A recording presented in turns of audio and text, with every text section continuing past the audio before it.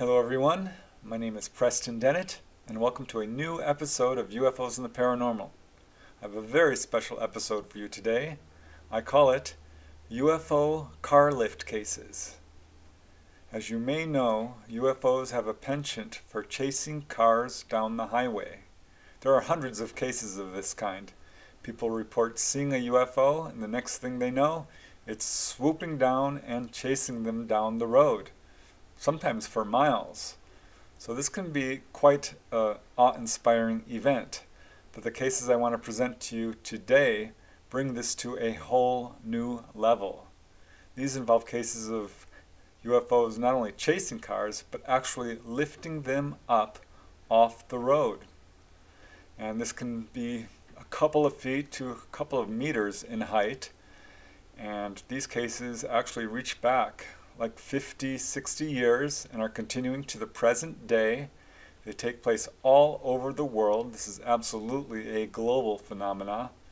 And I'm not exactly sure what the motive is behind this, which is why I want to present these cases to you so you can make up your mind firsthand what's going on here. This is a very unusual type of UFO behavior. There aren't a lot of cases, but I have over 20 that I'd like to present to you today, which I hope will bring some answers as to why exactly these cases are taking place. So let's just get started.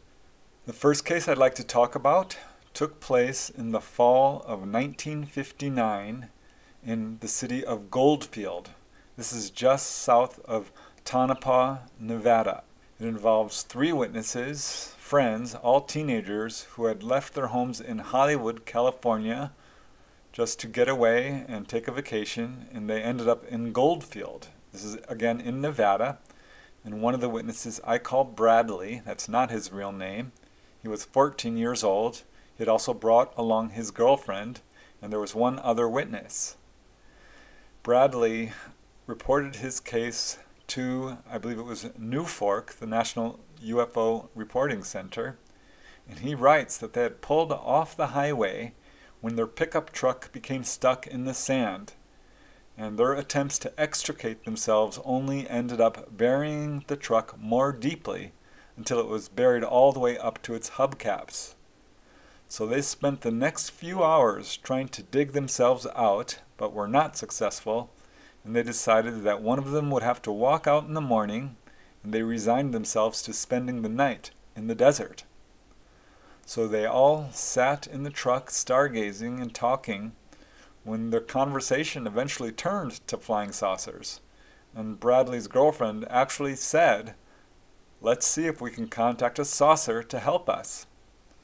So they were only half serious and certainly weren't expecting anything to happen, but they reached out mentally and, quote, started trying to telepathically contact a saucer. And I'll just let Bradley describe what happened next, as he says, "Not long afterwards, we all saw a light approaching. I don't know the direction it came from. It just looked like a bright star, except it was moving towards us. It got much brighter as it drew overhead. At that moment, we felt the truck move. It rose straight up in the air about a foot or 2 off the ground, floated to the middle of the road, and gently set down. Then the light moved back in the direction it came from and blinked out."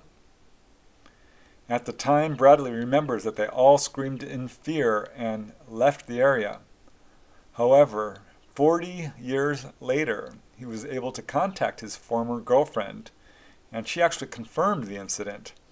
As Bradley says, and I quote, "The first thing she said was, 'What do you remember about that night?' We agreed on all the details, except I remembered screaming and she remembered laughing." So this case may sound unusual, but as we will see, it is far from unique. And remember, these witnesses insisted upon remaining anonymous, and they did not report the sighting until many, many years later. So they really had nothing to gain from it, and I'm sure they didn't know that there are many other cases like it. And the next case I'd like to talk about actually took place in Venezuela. This was along the Trans-Andean Highway in La Victoria outside of Merida, Venezuela. And this was a particularly scary incident for the witness. This was 2 years after the prior case in 1961, and the main witness is Mr. Adolfo Polini Pisano. He's a government topographer, and he was driving his Jeep alone on the highway outside of La Victoria. He had just slowed down and allowed another truck to pass him. At this point, a metallic disc with a polished blue color swooped down from the sky, sweeping only a few feet above the hood of the truck ahead of him, and then took off upwards. And as this object sped away, a huge cloud of dust was lifted from the ground, and the truck ahead of Adolfo Pisano actually rose up a few feet into the air and was pulled in the direction of the disc for just a few seconds, and then crashed down, overturning onto a sandbank on the right side of the road. The driver of the truck crawled out of his overturned vehicle. He escaped with only a few scratches and cuts, but was in a state of nervous shock. This incident was actually reported to the Venezuelan National Guard, who kept the incident confidential. And Adolfo Pisano actually remained silent at first, but later felt that the case was important and decided to report it to UFO researchers. Otherwise, this case would have remained unknown. So at this point, more and more people started to report these car-lift cases. And the next case I found occurred in September 1965 in Brussels, Belgium. So again, all over the world. It was in September 1965 when Miss A.V. of Brussels, Belgium, was driving home on a small road. This is something she traveled daily for work. She was going just under 60 miles per hour around a curve when the steering wheel suddenly seemed to malfunction, turning from left to right for no apparent reason. She thought she had a flat tire and tried to slow down, but at this point the car actually rose, she said, several inches off the ground. And at the same time, she saw a small glowing light only a few inches from the right side of her windshield. This little light moved quickly to the center where it remained. This was a little yellow light. She said it was tube-shaped and about 27 inches long and 1 or 2 inches in diameter. At this point, the steering wheel stopped wobbling, and Miss A.V. said she had no control over her vehicle, and instead it seemed to float on a cushion of air. She said it flew through the air for about 150 feet. At this point, the light disappeared and the car was set back on the road. She immediately regained control and drove straight home. She was pretty shook up, too upset to even tell her husband what happened until about 3 days later. But hours after the incident, she noticed peculiar markings on the top side of her wrist, where she had been most closely exposed to this strange yellow light. These marks, she said, looked like tiny pinpricks. They were red, blue, and black in color, sharply outlined, and itched much in the manner of a first-degree burn. But they disappeared in 1 week. She noticed no other effects and actually completely forgot about this incident. It totally left her mind. It was about a year later when she saw a glowing light next to her bed, and it immediately reminded her of this incident. And this is when she recalled the entire car lift ordeal, and she ended up calling UFO researchers Émile Teixeira and Jean-Luc Vertonghen, who researched her case. But they were not able to explain why her car was lifted up off the road. It's a very unusual case and yet another example of these bizarre car lift cases. Here's another case which generated quite a bit of interest among UFO researchers. This occurred on December 20, 1965 in Herman, Minnesota. This involved a 15-year-old witness by the name of Edward Bruns.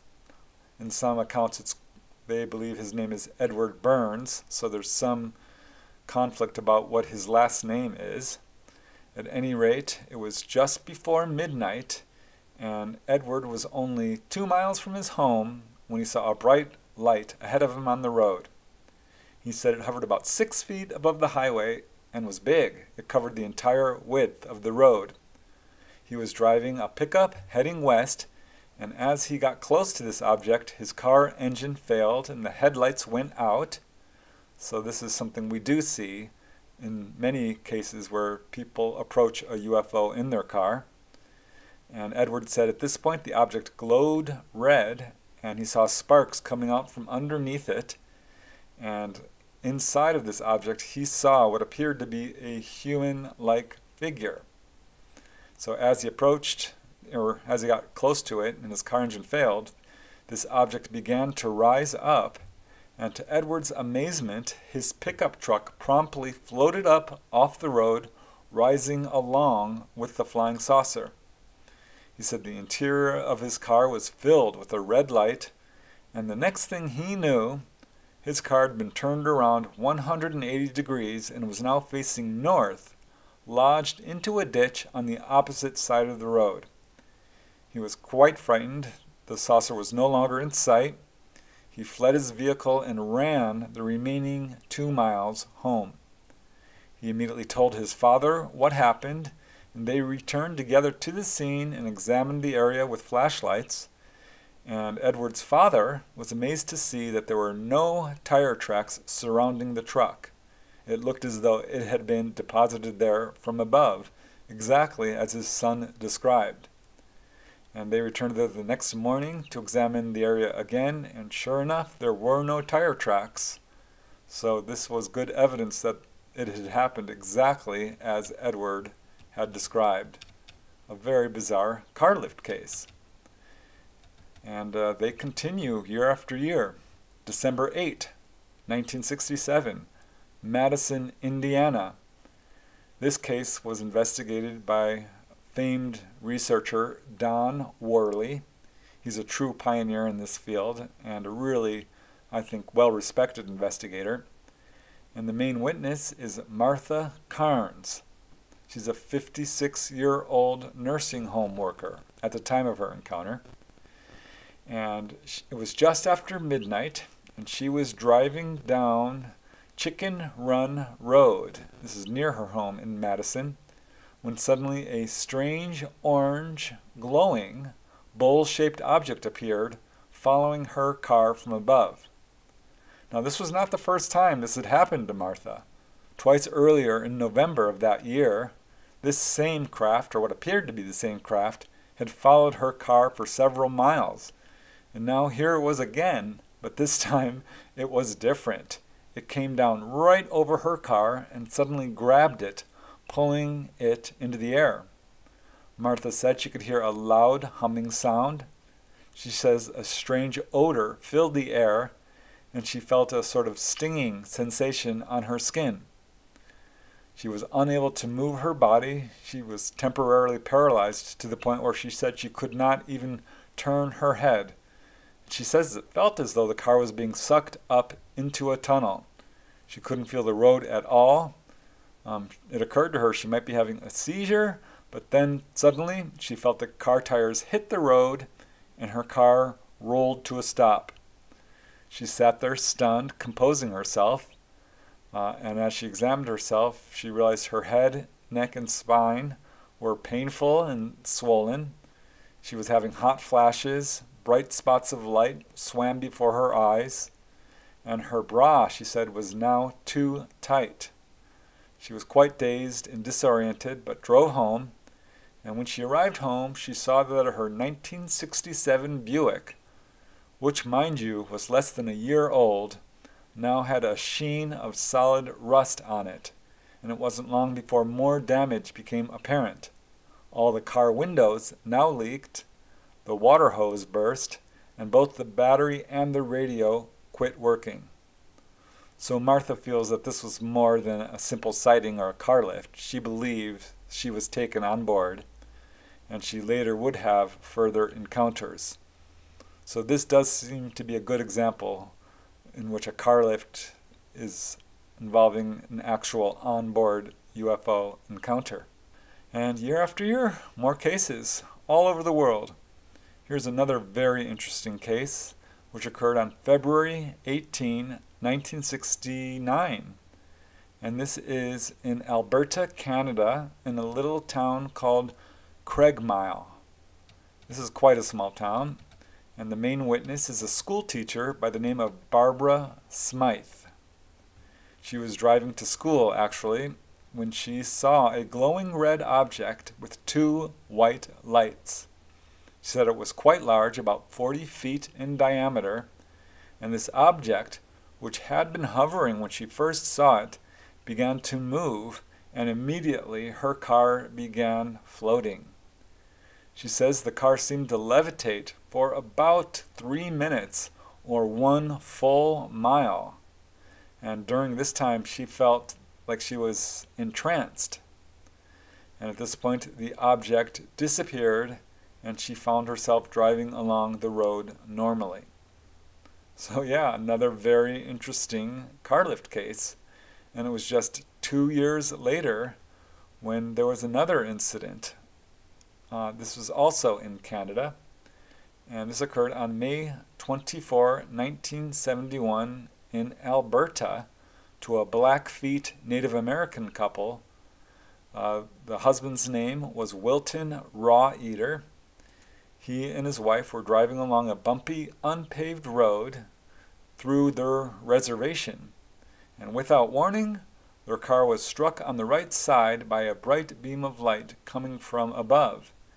And it was Wilton's wife who cried out, "The car has left the ground."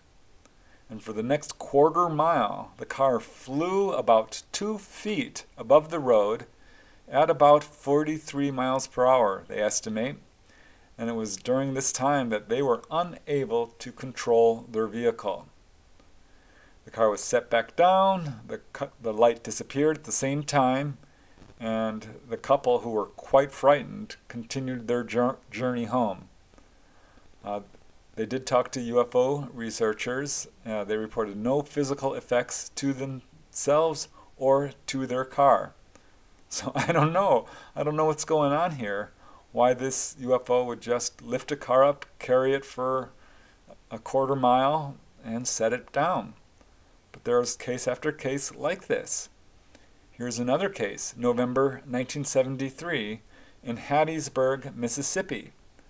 And I will just quote the witness here, as she says, and I quote, "My husband at the time and I left a party of athletes and their girlfriends or wives. They were drinking and the party got too wild for us. Another couple asked if they could ride home with us. The couple said they didn't like the wild party either. None of us four were drinking or smoking pot, as the others were. We left in our car. My husband was driving, and I was in the front seat, and the other couple in the back seat. We were driving toward home on a 4-lane highway when all of a sudden the car started being pulled up and dropped over and over again. I thought my husband might be fooling around, and I told him to stop doing that, and he took his hand off the wheel and said, 'The car's cut off. It's dead.' And that is when I noted that the car was not on. There was a white light over us with no noise, and it was large, hovering, and casting a large light over us and on the highway. We were scared, yelling, and holding on to each other. The car lifted up and dropped over and over. I was terrified, as was everyone else. I don't remember much of anything after that, although I think I should remember more. All I remember after that was the car started up and the light lifted up and over us and disappeared without a sound. It appeared to be a saucer shape, just lit up white. I was 3 months or so pregnant at the time with my now 40-year-old daughter. So this is a very bizarre case. I think it might be significant that she was pregnant at the time. ETs do seem to be drawn towards studying reproduction. The fact that she feels like she might have some memory problems with this also makes me think it might be an onboard experience. Hard to say for sure, but it certainly is strange that the car was lifted up and set down over and over again. I don't know why that would happen. A very strange case. And now, 1 year later, February 14, 1974, another case occurred outside of Ely, Nevada. And this case was very well investigated. UFO researchers were very much excited about this case. It got a lot of investigation.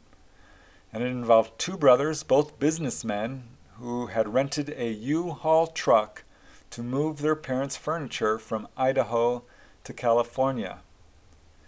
It was around 4:15 a.m. and they were driving on Highway 93 about 55 miles north of Ely, Nevada, or Ely, Nevada. Suddenly, the first brother, who I call Chuck, he was driving and he observed four luminous bluish-green objects flying in a row at a low elevation to the right. One of these objects was flickering on and off, and he turned to his brother, who I call Dave, who was asleep in the front passenger seat, and said, "Wake up!" and told him that they were being followed by a UFO. Dave did not believe him, didn't open his eyes, and said, "You're crazy, I want to sleep." So Chuck kept his silence for a few minutes, continued driving while these strange objects paced their vehicle. But after a few minutes, one of them zoomed forward about a mile ahead, crossed the road from right to left, and hovered at an altitude of only 10 feet, as if waiting for the truck to catch up. So seeing this, Chuck again shook his brother and said, "Hurry up! Wake up fast! Get up! I want you to see what's going on here. What is this?" So Dave woke up, looked outside, and was shocked to see these objects. And as these brothers approached the hovering light on the left, it suddenly transformed into a bright orange luminous ball. And I'll just quote Dave directly here, as he says, "At that moment, it felt like we had been hit by a blast of wind or force field. It felt to me like a blast of wind hit the back of the truck, and it felt like it just picked it up. And we were like floating. I was sitting there in the right-hand seat, watching him, and he just kept going like this with the truck, and he couldn't steer it. He didn't have control of the truck." Chuck said that he was struggling at this point to regain control of the vehicle. As he says, and I quote, "The only thing I can compare it with is if you take a curve or something on ice, how the truck sways from one side to the other. This is how it felt to me. But at the same time, the lights were flickering off and on, the motor was missing, and I was losing power. I kept my foot on the gas, and I was losing power. Now, I want to tell you that what it felt like to me was that I was actually floating. It, the truck, was floating slightly off the highway in the air. None of the wheels were touching the highway." And Dave confirms his brother's testimony, as he says, "The lights on the truck flickered on and off, and the engine started to miss. He lost control of the truck and couldn't steer it. I told him to stop, and then before we could stop, the transmission selector jumped out of drive into neutral, and we coasted to a stop." At this point, the main UFO had disappeared. They got out, inspected the undercarriage of the truck, and they were shocked to see that the drive shaft was still spinning, even though the truck was in neutral and not moving. At this point, both brothers saw a large silver-colored object shaped like a ball with a dome on top, they said, and sharp wings, floating over a hill to their left. However, their attention was much more drawn towards what they saw ahead of them. Another extremely brilliantly lit object landed on the center of the road right in front of them. As Chuck says, I saw down the road in front of us a light that covered the whole road. Just a big, big, bright, luminous light. It was something that was enormous in size. So he turned to his brother and said, "What in the hell is that?" And his brother shook his head and said, "Uh-oh, they're playing games with us." And Chuck had the strong impression that they were, quote, "coming to get us." So they became quite frightened. They could see other objects around them. Dave jumped out of the car and blinked a flashlight at the slowly approaching object, which responded by moving towards their truck. So his brother screamed, "Get back in the truck!" And Dave jumped in the truck and watched as this object approached. As he says, "We felt that we were in a vacuum of some kind and isolated from the rest of the world. You felt like you were trapped, in other words. Couldn't go back, couldn't go forward. The truck wouldn't move, and you were just sitting there waiting for something to change." So this face-off lasted for several minutes, and before the object approached any further, it suddenly disappeared. As Chuck says, "It just seemed as though, I don't know, it disappeared. Something came by us real fast." So neither of them could describe exactly how this object left, just that it disappeared very quickly. They were very much relieved. They said this whole encounter lasted about 20 minutes, which is a long time for a UFO encounter. And afterward, their U-Haul truck was completely disabled. They were forced to flag down another driver who took them into town, and the brothers contacted the local U-Haul station owner, who replaced the truck and then returned to the scene to retrieve the stranded U-Haul truck. And he had heard the brother's story and was amazed to find how badly damaged this truck was. As he says, he was interviewed by UFO researchers. As the U-Haul truck owner says, the back axle was twisted right off. He said that the drive shaft had been welded into the rear end, and when they tried to haul the truck away on a tow truck, the rear wheels just fell right off. As he says, those men stopped that truck just in time. Overall, the truck ended up needing new tires, a new rear axle, new outside housing and gears, all of which was verified by UFO researchers. So both brothers said that they were somewhat traumatized by the incident. As Dave says, it took about 30 days for it to sink in my mind that I really saw it. So this is not the only case where vehicles have been actually injured as a result of these encounters. Here's another case which occurred in September 1974. This was in Hobbs, New Mexico. I did cover this before in a previous episode, so I'll just mention it briefly here. This involves an anonymous farmer who was driving his pickup and had just approached his home in Hobbs, New Mexico, when without warning a huge, quote, disc-shaped object descended over the fields about 500 feet over his barn and almost directly above him. He was amazed and leaned out of the window of his pickup truck and looked up at this object. And watching this were the farmer's wife, daughter, and a neighbor. Leonard Stringfield reports on this case. It was he who first revealed it, and as Leonard Stringfield writes, and I quote, "Suddenly, before their eyes, the pickup truck with the farmer in it was lifted vertically from the ground and vanished into the underbelly of the disc. Hysterically, the farmer's wife called the police." Now, unfortunately, or for whatever reason, this farmer was never seen again. And although Stringfield writes that this is a fantastic case, it comes from a very reliable source. As Leonard Stringfield says, the facts of this case, still incomplete, are in the confidential files of the International UFO Registry. The investigator in this case, a radio newsman, prefers anonymity Through a good source, he got the basic information about the incident from an officer, only on the basis that the names and most of the data be kept confidential until the victim was found dead or alive. So I don't know, that's a very strange case and sort of an outlier among these cases, which are themselves outliers. But it's definitely another car lift case, so that's why I included it in this episode. So moving along in time, we now move to July 26, 1978, and this case occurred in the town of Union in Missouri. It was around 8 p.m.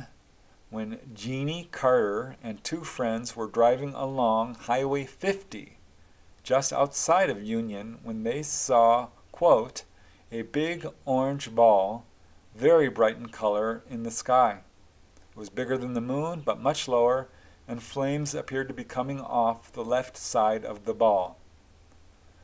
So there was a lot of witnesses. That same evening, around 10 p.m., Ruth Steiferman and her two children saw what appears to be the same object moving at treetop level outside their home in Union. They also called the police.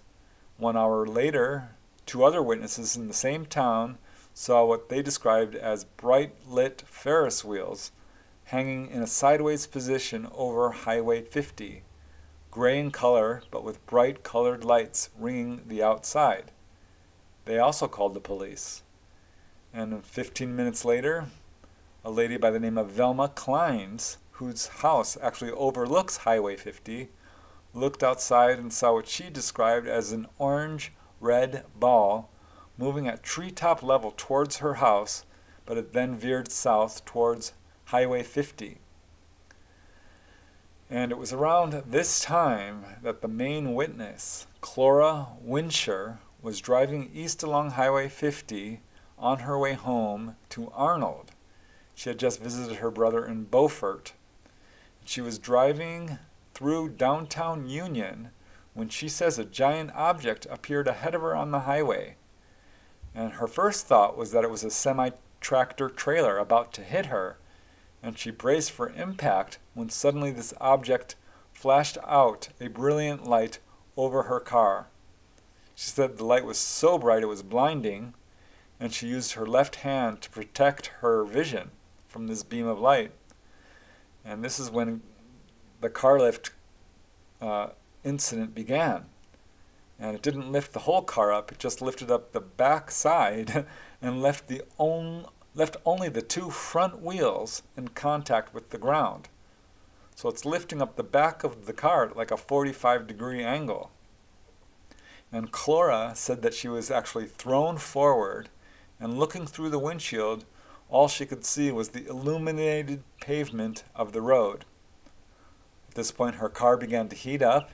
She says the windows became fogged, and her car, which was a 1974 Mercury Comet, was still moving, but shaking violently and vibrating and swaying from side to side. Clora did her best to control the car. She was able to steer, and it appears as though the gas pedal was working, but the back wheels were off the pavement, so she couldn't get any traction. And she just steered as best as she could as this object pushed her car along the highway on its front wheels towards the upcoming bridge. After a few minutes, the light winked out and the car was set back on the road. She pulled off the road to examine her car, and she expected to find severe damage, but instead found only two small indentations on the trunk's lid. But she was shocked to see that her wedding ring, which she had been wearing, was now sitting on the front passenger seat. She had no idea how it got there, because normally it was on her finger and was very difficult to remove. She was somewhat disoriented. She drove home and told her husband, and then filed a report with the police. And following this, she did notice a few symptoms. Her body ached, she had recurring headaches, the dental fillings on the right side of her mouth were loose, and her fingernails on her left hand were also loose and painful. And it was 1 week after the incident that she did find a spot of blood on her pillow coming from her nose, she believes. So she did have some health problems. She lost a little bit of hair on the right side of her head. So it does appear that this was more than a simple car lift and that she was in fact taken on board, considering that her wedding ring was removed. So she appears to have been a contactee, and they were basically coming to pick her up. Hard to say for sure, but it's certainly a dramatic example of a car lift case. The next case I'd like to talk about is super dramatic, one of the really typical sort of car lift cases. This occurred on September 25, 1978, outside of Buenos Aires, Argentina. The two witnesses were Carlos Acevedo. He's a 38-year-old businessman who decided to enter a cross-country endurance car race. And it was a 600-mile-long race, and along with Carlos Acevedo was his mechanic. The mechanic's name is Miguel Angel Moya, and he was 28 years old. However, unfortunately, their car broke down and they had to withdraw from the competition. They got the car repaired and began the drive back to Buenos Aires. And it was at this point, somewhere along the trip, when a bright yellow light approached their car from behind and above. It moved quickly, shone a bright beam of light on the car, illuminating the interior and dazzling the witnesses. Carlos Acevedo, who was driving, said he lost control of the car, and looking out the window, they could both see that they were now floating about 6 feet above the road. They were disoriented and became confused about how much time was passing, but the car flew through the air for quite some time. Finally, they felt a bump and found that they were back on the road, many miles from where they had been pulled into the air. The gas tank was now nearly empty, and they were unable to account for at least 1 hour of time. They rushed to the nearest police station in Pedro Luro and reported what happened. And this case created quite a sensation. It was published in newspapers. They did several television interviews. It's a very famous case in Argentina and a really dramatic car lift case. So there, you can see this is a worldwide phenomenon. In the next case I'd like to talk about, I don't have a whole lot of information about, other than it occurred in 1979 in the California desert, right along the Nevada border.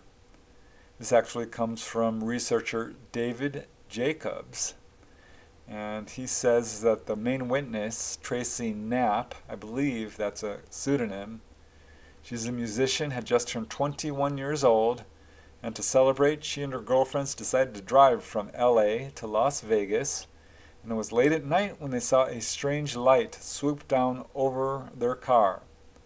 It's not clear whether they had missing time or not. However, under hypnosis, a more complete scenario emerged. Tracy reported that her car was actually lifted up and taken inside the UFO. As she says, under hypnotic regression, and I quote, "The car is spinning around, like I'm in a teacup, like I'm spinning, like the car's turning, and I'm grabbing onto the seat and we're screaming. We're not on the ground. It's like we're being spun up, like we're moving forward and getting spun. And I'm holding onto the car. I feel a force, a pressure, heavy, like I'm weak and weighted. I can't talk. Nothing's being said at that point. My friends, they're going limp. They open the door and I feel like I'm being picked up out of there." So Jacobs doesn't reveal all the details about this incident, but he does say that Tracy Knapp did have further encounters. One of the most unusual car lift cases on record occurred on October 15, 1983, and this is just north of Altoona, Pennsylvania. At this time, there was a wave of sightings sweeping over the area, and it was around 9 or 10 p.m. when a retired receptionist by the name of Catherine Burke, age 67, was driving along Route 220 on her way home to Bellwood. She was about to exit the highway when she heard something strange. As she says, it was a weird sound, real fast. It was like a real fast hum, and it was sharp. So she looked towards the source of the sound to her right and saw a silver, saucer-shaped object coming towards her. She says it was about 24 feet in diameter and about 30 feet off the ground and tilted. As she says, it was a bright silver with a pocket underneath. It was really bright, really big. So this object came straight for her car, passing directly overhead. And that's when her car was lifted up. As she says, when it went over me, it took the right side of my car up. Now at this point, the car was riding solely on the front and back left two wheels. The right side of the car was about 2 or 3 feet up in the air. Catherine tried to slide over to the passenger seat to push the car down, but she said she was unable to do so. As she says, I couldn't get control of the car. I was sliding all over the place. She tried the steering wheel, but it seemed to have no effect. She said the car headlights were blinking on and off.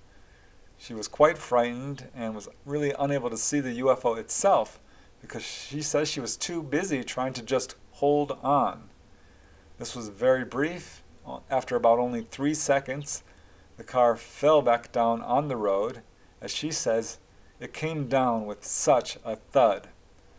And in fact, the force was so great, she was almost forced under the dashboard. At this point, the car engine was now stalled. She immediately pulled off the road and stopped and watched the object disappear over a ridge. She was still frightened, so she tried to compose herself and start the car, but the engine refused to work, and it took her about 20 minutes of trying to get the car started before she finally got the engine to work. She arrived home and vowed at first to tell nobody because she thought everyone would think she was crazy. However, her daughter called and could tell that her mom was upset and got the whole story from her, and it was Catherine Burke's daughter who immediately called the police. And Police Chief Gregory Ciaccio interviewed Catherine and said that she was, quote, visibly shaking. And only then did she discover that she actually had been injured. She had partial hearing loss in her right ear, a severe headache, and soreness in her shoulder, chest, and spine. So she was eventually referred to MUFON field investigator T. Scott Crane Jr. and other investigators. They were unable to locate any other witnesses to this event. And at the time, Catherine Burke didn't even believe in UFOs, and she thought that it might have been a secret government project. As she says, and I quote, I always said the government was trying out stuff, but I never want to see nothing like that again. It's just the idea that it was something I never saw before. I never was afraid to be by myself, and I wouldn't have been scared if it hadn't raised the car up. But it did. And this is another unusual case in that it only lifted up half the car. It's really quite strange. Here's another very brief case. This occurred on October 28, 1986, and a couple was driving in Italy near the town of Via Reggio in Lucca. And they saw a very large, dark, triangular-shaped object with 4 bright lights hovering over the harbor. And as they drove underneath this object, they heard a loud boom, and their car shook, and they said it, quote, went mad. They said the engine revved up, the car slowed down, and the back of their car was lifted upward and then dropped back down again. At this point, the object moved off towards the mountains. They reported their sighting to the Italian police and learned that several other callers had also reported the strange object. But apparently they're the only ones who reported their car being lifted, or I should say half their car, just the rear end. And following this incident, the couple said that they both experienced headaches which persisted for a few days and then went away. Perhaps the most dramatic and well-known of all car lift cases on record occurred to the Knowles family of Australia. It was around 4 a.m. on January 20, 1988, when Faye Knowles and her 3 sons, Patrick, age 24, Sean, age 21, and Wayne, age 18, and their 2 dogs were traveling across the remote Nullarbor Plain between Madura and Mundrabilla. Sean was driving, and he was the first to notice a strange light ahead of them, and he thought it was a truck, except for it was just one bright light, and it appeared to be just above the road ahead of him. So he shouted out to his family, "Look, that's something unusual. Is that a spaceship?" And his brother Patrick said, "Nah, don't be stupid." Patrick thought it was just a truck. But as they got closer to this light, it revealed itself to be a large, egg-shaped object, and was obstructing most of the road. It was glowing bright yellow-orange and was blocking their passage. As Faye says, it was in the middle of the road, just in the middle of the road. So Sean, who was driving, was amazed and swerved the car to try to pass it. He narrowly missed another car traveling in the opposite direction. And at this point, the strange object moved to the right side of the road and began to chase the other car. As Sean says, it was moving backward and forward, so we decided to take off to have a look. It was flying miles back, and we drove miles up the road, and it was in front of us again. So this turned out to have major consequences, because the object began to come towards them. It went behind them again and started to circle their car, and as they drove along, they realized it was chasing them. So Sean stepped on the accelerator, reaching soon speeds of over 100 miles per hour. He says it was the fastest he had ever driven in his entire life. All of them saw it, the entire Knowles family. As Faye Knowles says, "We actually saw it. It was chasing us." As her son Sean, who was driving, said, "It was a fair distance back, and the next second it was on the roof. As soon as it landed on the car, that's when my tire blew out. Smoke started coming into the car, and that's when I blanked out." So the rest of them, who were still conscious, heard a loud clunking noise and a loud buzzing noise, and the car began shaking. As Patrick says, it was a loud humming sound. The mother, Faye, says, "It was terrible. It was terrifying." So she looked out the window and saw this huge egg-shaped object, which was actually landed on the roof of their car. And she screamed at her sons, "There's something on the roof. It's on the top of the roof." And she rolled down her window and, seeing this object, reached out to actually touch it. And she said out loud, "My God, what is it?" And in a later interview, she described this. She said, "I rolled down the window and I felt this thing on the roof. I said, 'There's something on top of our roof. It's landed on our roof. I don't know what to do.'" And Patrick said, "Come off it. You've got to be joking." So he was disbelieving, and he decided to investigate himself. As he says, and again I quote, "I opened up my window and the car started going out of control. And all this smoke, it was like smoke, all started coming into the car, and my brain started to go crazy. I thought it was going in my head. I thought my brain was getting sucked out. Faye was still trying to figure out what this object was by actually touching it, and as she says, it was like a sponge on the roof, stuck to the roof of the car, a sponge. We were screaming and yelling. And this is when something really strange happened. They said that they felt like they were moving in slow motion. That his voice got really deep. And his voice changed. As he says, they were really deep and slow. It was so deep, it's really hard to explain. We felt like we were dying.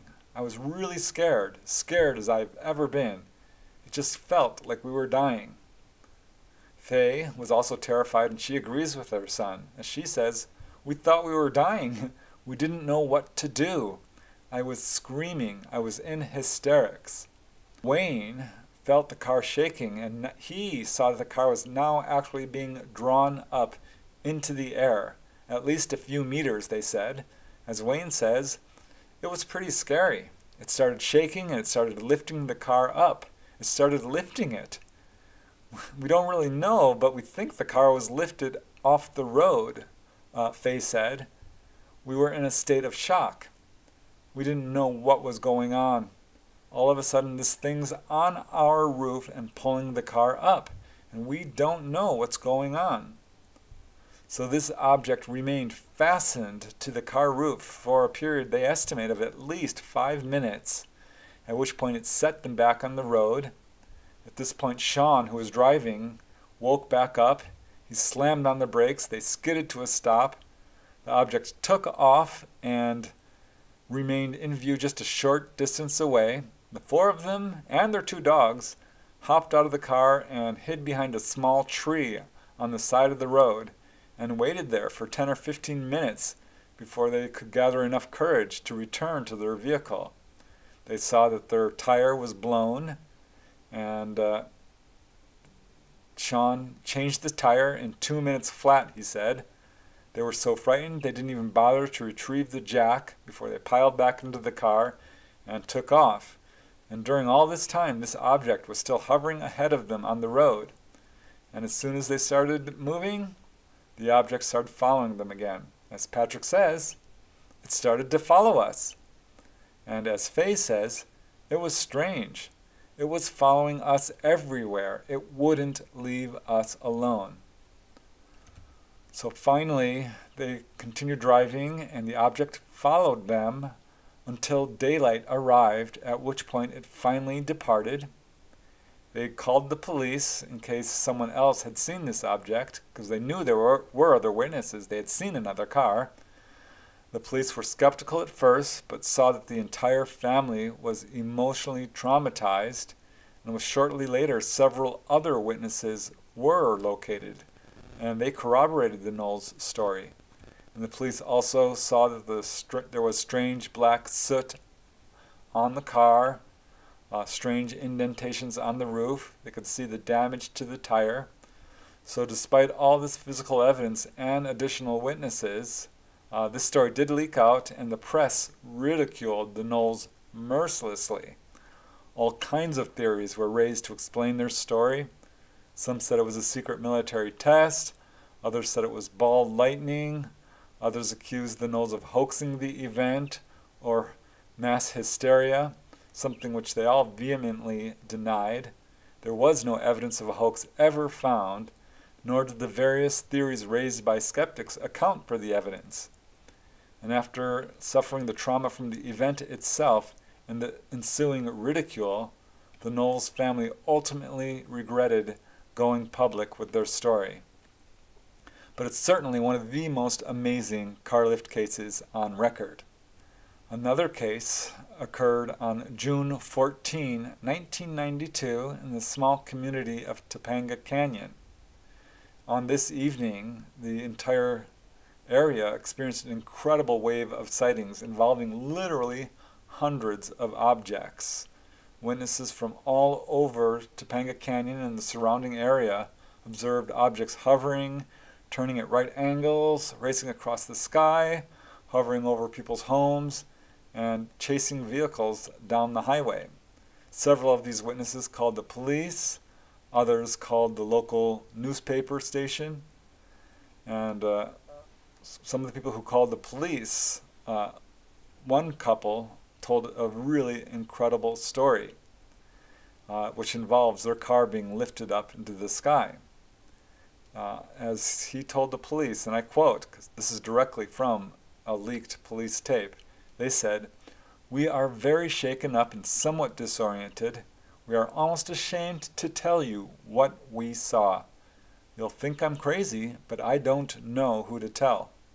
The caller assured the officer that he didn't drink or take drugs, as he said, and I quote, "Officer, we were driving through the canyon, where the canyon gets deep, and we noticed a bright light in the sky, and we had a very uneasy feeling because it was moving, and we both felt it was following us. All of a sudden, on top of us was this extremely bright object. We could hear it wasn't a helicopter, it had a high-pitched sound, and we lost control of the car, and it lifted us up into the sky. It lifted us up off the ground. Now I'm telling you, I've never been more frightened in my life." The caller was near tears, and the deputy did his best to reassure the frightened witnesses, and the caller concluded his report saying, "We were put down, we lost our memory for I don't know how long, maybe a couple of minutes, and it wasn't there anymore. I don't believe in these things. I'm telling you, I'm a normal human being. I have a job, a good job. My girlfriend has a good job. She's a nurse. We are very disoriented. We got home by the grace of God. My girlfriend was near hysterical. I don't know what to do.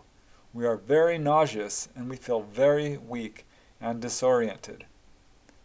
So the officer recommended seeking medical help and gently terminated the call. Now I did play this police tape on a previous YouTube episode of mine called Night of the UFOs. So if you'd like to hear that actual tape, you can listen to it. But what I would like to do is play a brief excerpt, and you can hear this witness tell his story in his own words.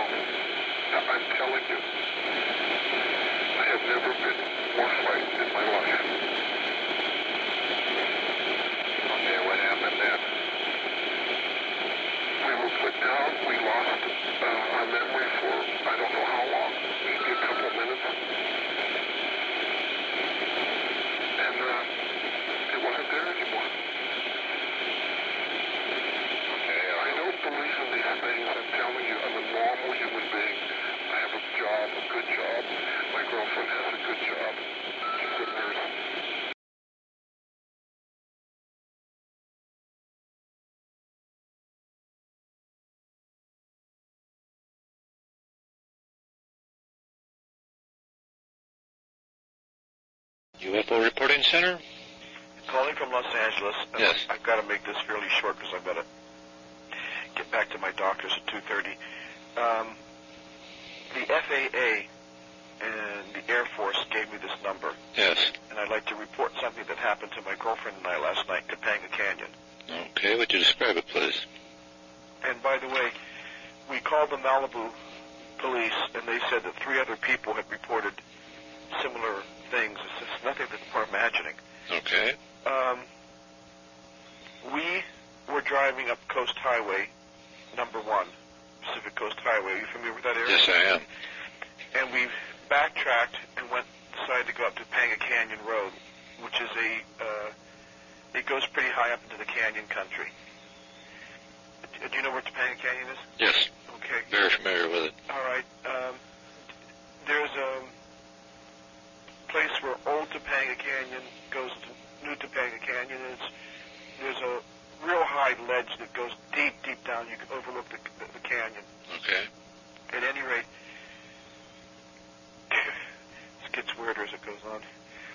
Out of nowhere appeared over our car a brilliant light that was hovering about, I'd say, 50 feet on top of our car. Okay. And at first we thought it was a helicopter, a police helicopter or something, except that we realized that we didn't hear any sound. And we looked up and we could see clearly the defined shape of a pie-shaped object, a saucer. I mean, I hate to use that term. Okay. A saucer-type object. There was a rim. We could see a rim, and then within the rim was this just one big, brilliant light that kept shining on our car. Okay. Was this like a beam of light? Yes. Okay. Was that in the form of a beam or a cone? It was a wide cone. Okay. A wide cone. Okay. Covered, I'd say a good, maybe 50 feet in diameter. Okay. But it was very, very bright. At any rate, we turned the car around and we decided to go back down the canyon, and this damn thing kept following us. It kept, at the speed we were going, at the same speed we were going, it was following us. It was above our car about 50 feet, I'd say. And we kept looking up, and it was there, and if we would go faster, it would go faster. If we would slow down, it would slow down. And we had the distinct impression that it was pursuing us. And the only noise that I felt that we could hear was the sound that a transformer would make, like a hum. All right. A high-pitched hum. Okay. Then I told my girlfriend, we better get out of here. So I accelerated the car, but you got to be very careful on Topanga Canyon because it's a very windy road. And when I tried to accelerate the car, my engine went out.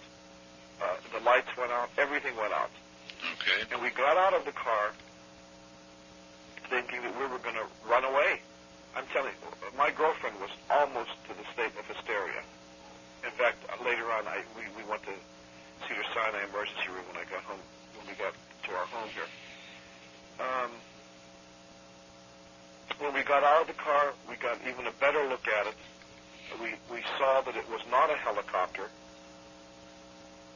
And within, I'd say, seconds, it just went straight up in the air, and as quickly as it appeared, that's how quickly it vanished. Okay.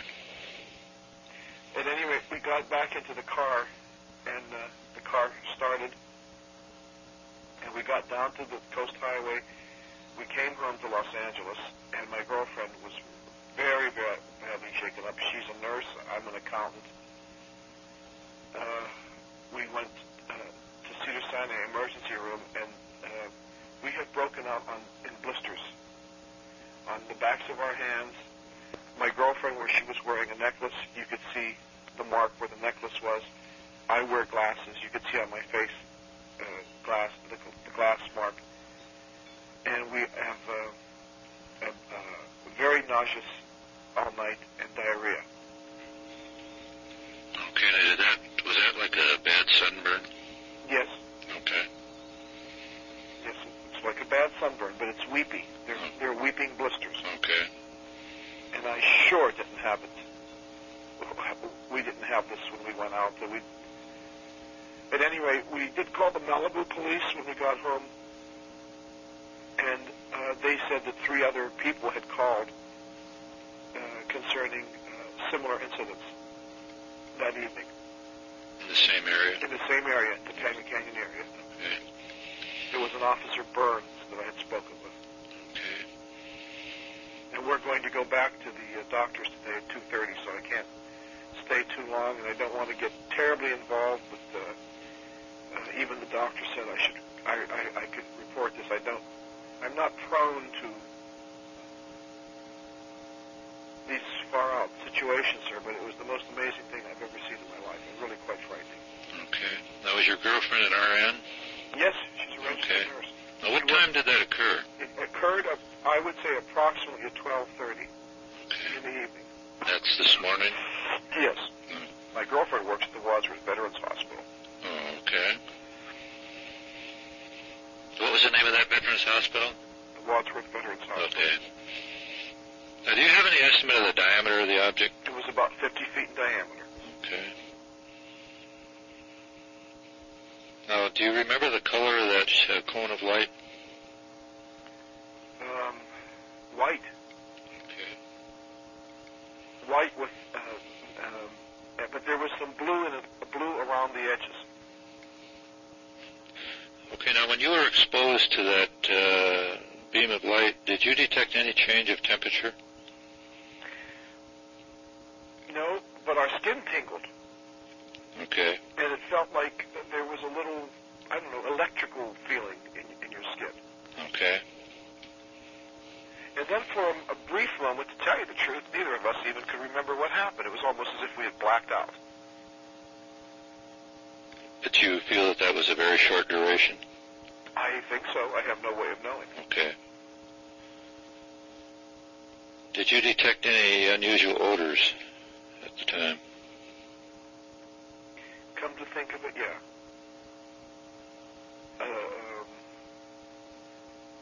I would say like burnt cinnamon. Okay. Did you have any trouble restarting your car? At that point, to tell you the truth, I can't remember. Okay. I don't know. I think maybe a couple clicks and it started. I can't remember. Okay. Have you seen any other problems with the car since you got home? No. Okay. Now, were there any other unusual physical traces with you or your lady friend? No. Okay.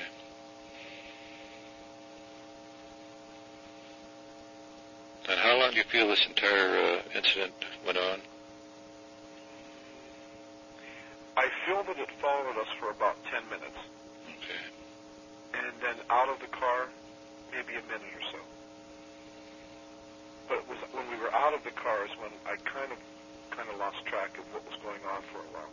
Okay. Do other people report things like this? Well, yes, sir, they sure have. They've been reporting them for years. Now, what was the name of the doctor you were going to? Well, we went to the Cedars-Sinai emergency room, and I don't recall the name of the doctor. Okay. Because of my job, I really don't want to get I understand. terribly visible, because when you talk about this to people, we are going to go see a psychiatrist. We weren't hallucinating. I didn't make this rash up. Yes. Okay, could I get your name? Sir, I don't want to give my name. Okay. Is there any way we can get back to you if we need more information? Well, what more information would you need? I'm going to go back to the doctors. I can't call you back. It's just that my girlfriend has a governmental job. And Right. You've got to understand, this is of such high strangeness that people tend, if it gets out, they tend to look at you as if you're weird or something. I understand. Okay, what we would like to do after you visit your doctor, if you feel like it, we'd like to hear what his diagnosis of the injuries is. And what do they do with all this data? What do we do with it?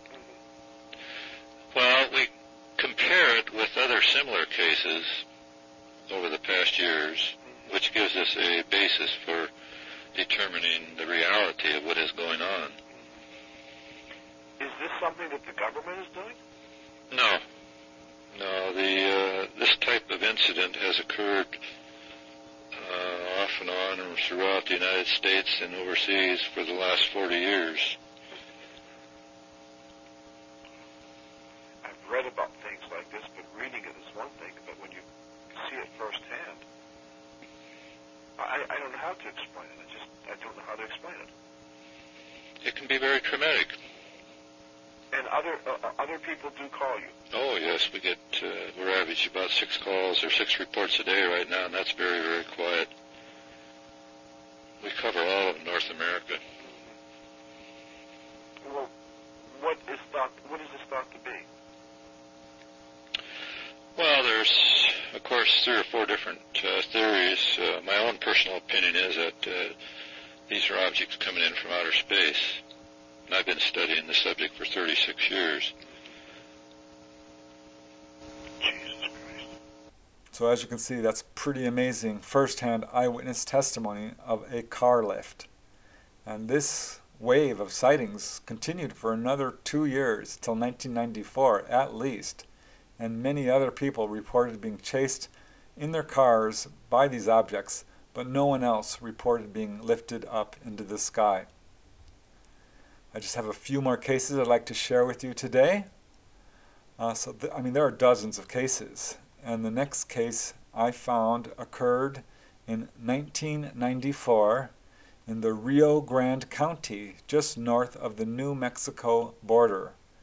This comes from Colorado-based researcher Christopher O'Brien, who spoke directly with the witness, Alan, who told him that he and his family had been seeing, quote, every kind of ship you could imagine.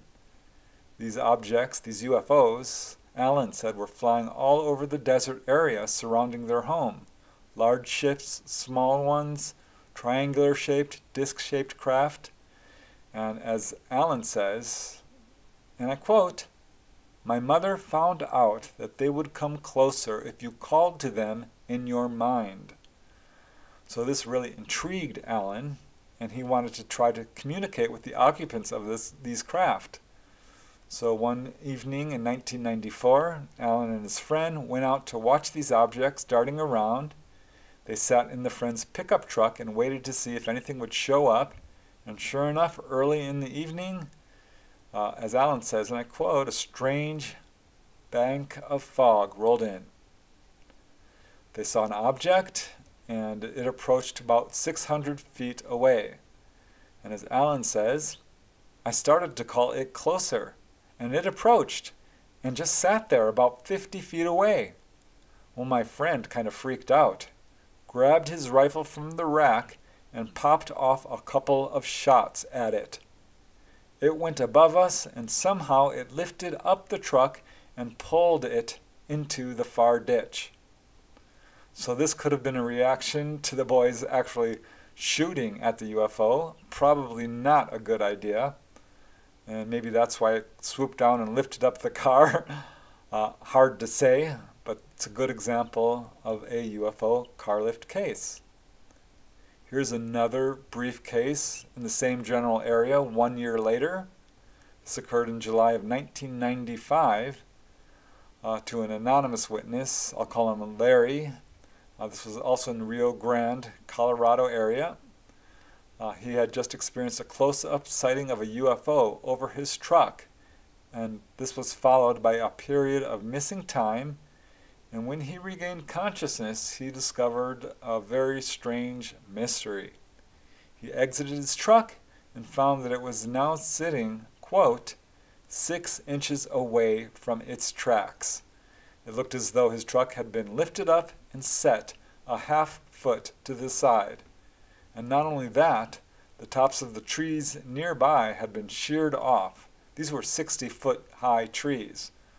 So not only was his truck moved, but also his bulldozer and trailer were also moved the same distance. Another case occurred 4 years later, July 12th, 1999, and this occurred near Elko, Nevada. The anonymous witness had just finished tuning up his truck and wanted to take it on a long drive to make sure everything worked. It was around 7:30 p.m. He had been driving for about an hour and a half and was between Elko and Carlin near the Independence Mountains when he noticed a, quote, huge black mass that he said was blocking out the stars. Now on the bottom of this object there were dozens of little lights that appeared almost star-like, and he felt as if the object was almost trying to camouflage itself. He became alarmed, immediately stopped his truck, turned off the engine, and got outside to observe. And as he watched, this craft approached him and stopped directly over his vehicle. He became frightened and jumped into his truck, turned on the ignition, the engine roared to life, and I'll just let the witness describe what happened next. As he says, the truck wasn't moving. I realized that the truck was in the air about 5 or 6 feet. I was going to jump, but then the truck came crashing down. I sped away. I was amazed and really happy that my truck survived the fall. I drove to Carlin and spent the night there. The next day, I checked out my truck, and I only broke some bushings, a front brake caliper, and 2 back brake drums. So there you go, another case involving physical damage to the vehicle which had been lifted up into the sky. So I have just one more case I'd like to present to you today. This is a really dramatic case and quite recent. This occurred on March 20th, 2010. There were 2 witnesses who are anonymous. One is 16-year-old David, known only really as D, and 18-year-old, I did discover her real name, but it's clear she wants to be anonymous, so I'm not going to use her real name. At any rate, they decided to take a drive in the town of Laconia, New Hampshire. They were dating and looking for a place where they could be alone, and there was a little local parking lot near Opeechee Park, which was often frequented by young couples. And as Dave says, there were 8 cars there already when we arrived. The cars started leaving one by one, and we were the last car in the parking lot. It was then that something very strange happened. As he says, the lights of the parking lot and the lights of the houses around us and the lights of the houses down the street started to go out one by one. And it was then that Melissa noticed that there was a weird black object overhead between them and the moon. And she said, "What was that?" Dave observed the object in awe. He saw that it wasn't a cloud because it was moving against the wind. And when it moved slowly, it became ball-shaped, but when it moved fast, Dave said it looked like a flat plate, and it was covered with dim yellow-white lights. And he told his girlfriend, if it gets any closer, we need to leave. So she watched it closely, and as she says, it moved back across the moon. It was huge, and it looked like it was zigzagging or changing shape. I couldn't tell. And Dave said, I think it's coming closer. He said it appeared to be tumbling or flipping end over end. And she felt a rush of fear as this object quickly approached them. As she says, it flew so fast over the trees, getting closer to where we were. It felt like it was zeroing in on us. It blocked the moon. As Dave says, it suddenly crossed the street towards our car, and it was only then that he realized how big this object was. He says it was like about 14 houses put together. And at this point, they both pretty much panicked. Dave started the car and screeched off. As he says, I did not have time to turn on the headlights. So they just wanted to get out of there. And Dave was driving crazy, scared Melissa. She thought they were going to hit the building, but Dave turned to the left just in time to avoid a collision, and that's when it happened. This is when their car suddenly left the ground. As Melissa says, and I quote, "It felt like we went off a jump. You know that feeling? Like we were on a roller coaster, and we were in the air. I was trying to pay attention to everything that was going on, but I felt like I couldn't. And when I looked up, everything was black. I heard absolutely nothing. It was silent. I felt immobilized, like I had no control over what I was doing. I could see nothing. It was like opening your eyes in a pitch black room." Dave confirms this, and as he says, the front end got picked up, and the car would not move. We steered left and right, but the car just kept on going up in the air. My girlfriend was scared. I was screaming. The car was going up, and the back wheels were off the ground. And then I looked out the window, and I saw that the parking lot started getting smaller. So Dave watched in disbelief as cracks spread across the windshield from the passenger side to the driver's side, and the entire windshield appeared to be coming loose.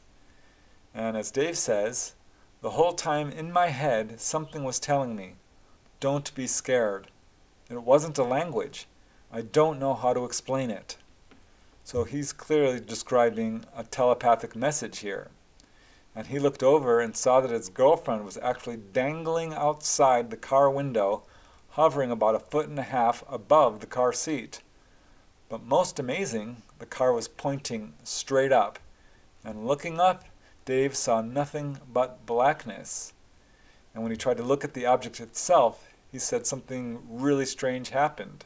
As he says, "Every time I tried looking at it in front, a white film went over my eyes. I could not hear Melissa screaming, but I knew she was screaming.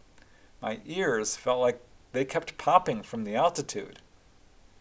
So Melissa was pulled out of the passenger side of the car, and Dave says he felt something grabbing his left wrist and begin to pull him out of the window.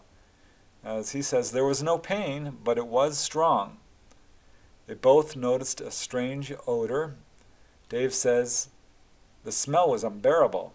It was spicy like pepper spray and clean at the same time. It was a smell that you could stand, but you would close your nostrils because it still feels bad.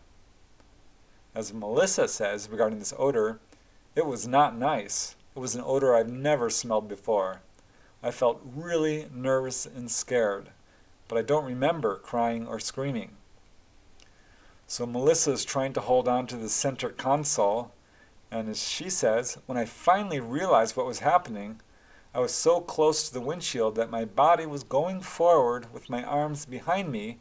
Everything was black, and I heard a noise like a horn. And Dave also heard the horn going off, so this was apparently the car horn. And he said it was really strange because every time the car horn went off, this force that was holding them seemed to weaken. And they would sort of flop back down towards the car. As Dave says, we realized we were still up in the air. It took 2 seconds for the car to drop, and when we dropped, the airbags came out. So his girlfriend agrees, as she says, the car just dropped. I hit my eye on the dashboard and the airbags came out. I held my face and I looked over at my boyfriend and I saw that his left arm had blood. So she turned to him and said, "Are you okay?" And Dave just sat there silent and stunned. They both could see that the windshield was cracked all the way across the passenger side. This weird smell still filled the car. Dave put the car into gear and they drove off as quickly as they could. The smell began to dissipate. Melissa broke into tears and said, "What the hell just happened?" And Dave was weeping and cursing and said, "I don't know. I don't know." And they both cried as they raced to her mother's house. Neither of them felt like the object was following them, but neither of them understood what had just happened. As Dave says, it seemed like we were in the air for 10 minutes, but it felt like forever. So as they pulled up to Melissa's mother's house, she could hear her daughter freaking out. Melissa said, "I couldn't stop crying." Her mother said, "Just calm down and tell me what happened." And she said, "You're never going to believe me." And her mother said, "Is it my car? What's wrong?" And Melissa said, "Well, let me explain." And she said she could feel the memory of this incident starting to leave her mind. As she says, "I felt that if I didn't explain it fast enough, it was just going to go away from my mind." So she very nearly had missing time, but she recalled it. And she told the whole story, and after hearing this, Melissa's mother decided to call the police. It was now 15 minutes after midnight. An officer arrived and took down their testimony, and he was skeptical at first until he examined the car. He saw that the airbags were deployed, the windshield was cracked, but the vehicle itself appeared to be otherwise undamaged, and that he found quite puzzling because it was obvious that it would take considerable force to deploy the airbags and destroy the windshield. At this point, Dave pulled out his cell phone to make a call, and as he opened it, he says an electric arc from the phone zapped out and shocked his hand. The officer said that he would investigate the area where this incident happened the next morning, and told Dave that he should take a shower and get the airbag dust off of him. Or actually, he told that to Melissa. He told Melissa, "Go take a shower, get the airbag dust off of you," but Melissa declined. As she says, "I didn't want to be alone at all." So they did have a few bumps or bruises, but were otherwise unhurt. And Melissa, she didn't have a scratch on her, and the blood that she had seen on her boyfriend's arm was completely gone. She did have a weird dream that night where she was back in elementary school and was unable to talk while everyone else was speaking for her. She says it did not feel right at all. And it was a few days later that Dave went to his doctor, and he documented a puncture wound, or what appeared to be a puncture wound, on his forearm and a semicircular incision. So they both felt some residual emotional trauma. Dave felt very uncomfortable being outside at night. He did not like the feeling of a car driving, especially when the road became bumpy. And Melissa herself said she really did not want to go outside anymore because, as she says, "I'm scared." So this case was thoroughly investigated by MUFON field investigator and New England State Director Steve Fermani. He examined the vehicle as well, and he determined that after this object was pulled into the sky, it was actually set down 180 feet away from its original location.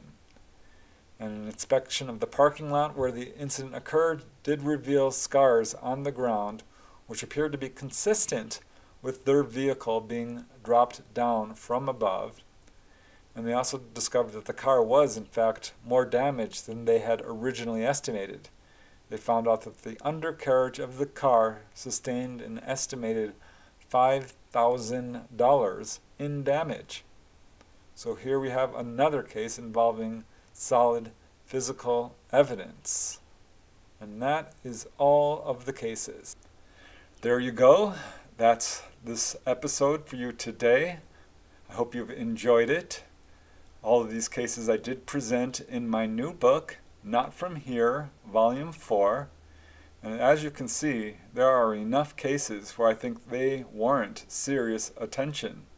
Why are UFOs lifting up cars off the highway? I think it's clear in a number of these cases people are being taken on board. But I'm not sure that's true in all of these cases. It could be, but it seems like in some of them, the UFOs are just lifting them up in sort of a display, showing off what they can do, or perhaps trying to impress the witnesses in some way. I am honestly not sure, but these cases sure are really interesting because this shows a type of UFO behavior you don't often see. I can only imagine how it must feel to be driving down the highway when suddenly you find your car floating off the road. So, hope you've enjoyed this episode. I really appreciate you watching. Thanks very much, and until next time, keep searching for answers, keep looking for the truth, and most important, keep having fun.